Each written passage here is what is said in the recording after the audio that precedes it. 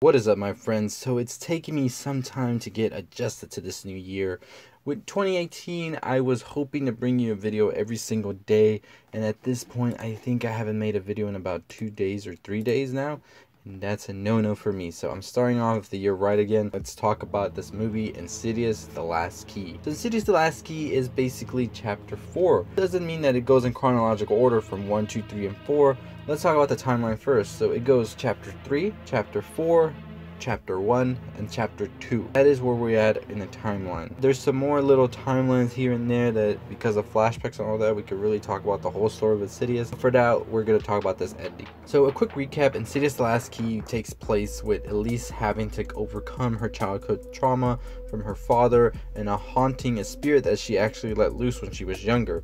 This is what basically this movie deals with, and now she's helping another man who is dealing with this, who lives in her childhood home. The demon that is haunting the man and haunted Elise is actually the key-faced demon, or whatever you want to call him. And this is actually something that Elise has to go into the further to battle along with Specs and Tucker. So they ultimately do go up against the demon. They ultimately do end up banishing it, whatnot, and they actually come across Dalton, and this is before chapter 1, so they don't know who Dalton is, but they come across him in the further, and after they are done battling the demon and whatnot, they come back to their respective bodies. All is good, cheery cheery, yeah. Elise starts having a nightmare. She is in Dalton's room and has been attacked by the red-faced demon. Then the red-faced demon pops up from the window, and Elise wakes up just as her phone rings. She answers the phone, and on the other end of the line is Lorraine.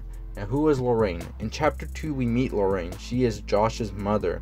And who is Josh? Josh is actually Dalton's father. And she says, "I need your help once more." What does this mean? This means that Lorraine at a point has already asked for Elise's help. And if you've watched chapter 2, you know it happened then, when Josh was being haunted by the Black Veil Bride.